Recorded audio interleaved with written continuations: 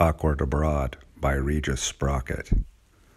This is an excerpt from the Kindle book Awkward Abroad that you can find on Amazon.com. Chapter 1. Kansas. Life is a school, but I just want to play hooky. Excerpt from the diary of William Sprocket. William Sprocket woke in a bright splash of late spring sun and opened a window, letting in the scent of freshly mown grass, garden flowers, and other fragrances drifting across the plains of Kansas. Fort Bender was a boring town, he thought, but the spring mornings there always seemed vibrant and pure, like Sundays before church. Decades ago, when his teetotaler parents roused him from sleep to a greasy breakfast in the former dry town of St. John. No one ever had a hangover there, and William couldn't allow himself to have one weekdays now, because he had to face a series of adolescent monsters with his teacher's edition of Discover World Literature and a stack of corrected but never to be read student papers. Not that he didn't need a boring town. It was a matter of perspective. One could make of this place what wanted to. It provided a low vibration stage for his life's dramas, a gentle progression through the phases of his current existence in time and space, his soul's journey through the cosmos. Maybe at this point in this life, he didn't see it that way, as his spirit was pregnant with fancy and dreams of a better place to be. Had failure or his own mediocrity stifled his enthusiasm for this hamlet on the plains? There was no judge hovering critically over his daily endeavors, no one to say whether he were a loser or not. He could have easily fit comfortably into its routine and just gotten married and achieved a modicum of domestic bliss that was nearly guaranteed by the former pastor Stevens' homespun wisdom and biblical exhortation. Nevertheless, there was an itch in his heart, a desire to stretch beyond the secure comfort across the border of complacency, suffer a little sublime pain, hit the bullseye of life's enchantments, scratch the dome of the firmament, yet sail wispily down back to earth and start again with clear vision. In any case, these mornings were okay. He only had to endure 6 hours of teaching, and then he could escape to his place on Fort Street and his VCR, or go to the taco shop with his colleagues and enjoy a few beers and tacos. During the week, he could go on automatic pilot and forget about his insipid future. All was comfortable routine. If he had felt at least some meaning or direction in life, he would be fine. He just really couldn't say there existed any social chafing, superficially, or irritation on a more profound level with the majority of his community contacts. Fort Bender actually was full of genuinely friendly people, and daily life could be a breeze if one focused on that freely flowing realm without the prejudice of well-read aspiration. And perhaps his own blunted psychological mechanisms and laziness blighted a healthy field, a reliable crop, a certain harvest. Weekend mornings, when he woke with a hangover, which one could sell to the medical journals, were hell. Then he had to reevaluate his life, agonizing over each new fork in the road of decisions and trying to pull his way out of confusion and lethargy. Coughing, he would tap a new seam of phlegm and juice himself up with a few cups of coffee. For an entire day and part of an exhausting evening, he would feel cast into space, falling and drifting away from emotional security and balance. His worrying and planning seemed to have no firm foundation.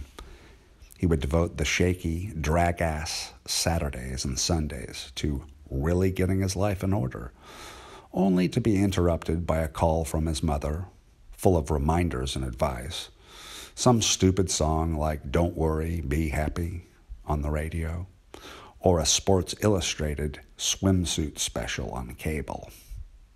Anyway, this was an easy day, relatively free from the burden of introspection.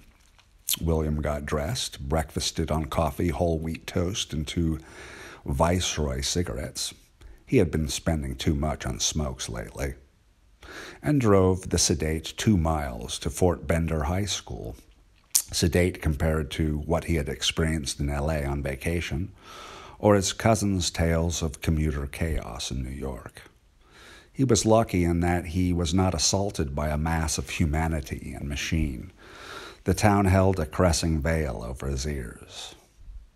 Driving by the houses and dry lawns of his neighborhood and through the downtown area, Smith Hardware since 1889, Rapid Burger, and a handful of practical shops which fulfilled the requirements of small-town life.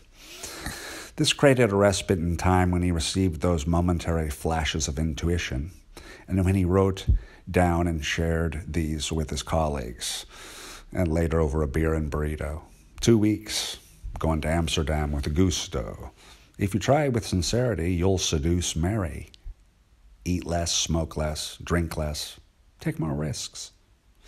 Fellow teachers and loyal friends Dick Mayfield and Kate Bloomer would undergo his barrage of neurotic, Woody Allen-like babble and comment on his brilliant insights as last week. So, Will, you gonna ask Mary out this Friday? Dick, the 9th grade math teacher, asked. Well, you know she has a boyfriend. I have been trying with her for years. It's always the just friends thing. Besides, I don't think she really likes me. And even if she did, just a little bit, she'd probably say no just because she wouldn't want to hurt me again. I think it's my weight. I'm too plump now, and my hair. I'm getting a bald spot down the center. It's probably not worth it. She's too pretty. You think it'd work? I mean, she's 5 inches taller than I. She teaches economics. I'm an English teacher. I'm always noticing the pleasurable minutiae of life. Aesthetics. And I don't. Oh, shit, Will. Kate, PE teacher and one of Fort Bender's only lesbians, protested in her husky voice. You've got to stop this neurotic crap and grab ass. I know for a fact that she broke up with that Helmut Hendrickson 1 year ago. She's available and ready. Not for anything you'd want to do, Kate. Dick snickered, spitting out a few small chunks of masticated enchilada. Shut up, Dick, Kate shot back. We won't discuss what's been going on with your wife and ex-pastor Stevens. Now will we? Anyway, Will... Okay. William sipped his bud and tried to reason. Mary is unattached then, but she's really still connected in some way with Helmut. I don't know. Our conversations are so devoid of sweetness, like she doesn't have any real need or desire to relate to me anymore. William's friends sighed and frowned. They had endured his vacillating optimism and pessimism over countless lunch breaks, were resigned to it, and sometimes found perfect solutions to his problems, even though their own lives registered an equal level of frustration. All of them were somewhat trapped in this lackluster Midwestern town, locked in an early 60s time warp, confused by its stubborn resistance to change. Nevertheless, there was a certain functioning genius in its rhythms. Could life be better somewhere else? That was the mirage some were tempted to see. It was 1993 and the town could create a convincing facade. An outsider from a big city, sharing a drink with an overly talkative local, might begin to believe that Fort Bender had really accepted contemporary values. The stagnant town, however, remained a bastion of conservatism, a true Bible Belt center, and a homey, friendly community. But who resided there to criticize it, save miserable loners like William? Was it really so bad? As William saw it, the only question to the status quo, the anomaly that gave necessary titillation to cozy security, was that every month its gossip network recorded a next-door Prometheus who had brazenly crossed the line of respectability, flown too high and stolen too much fire. Did William really care?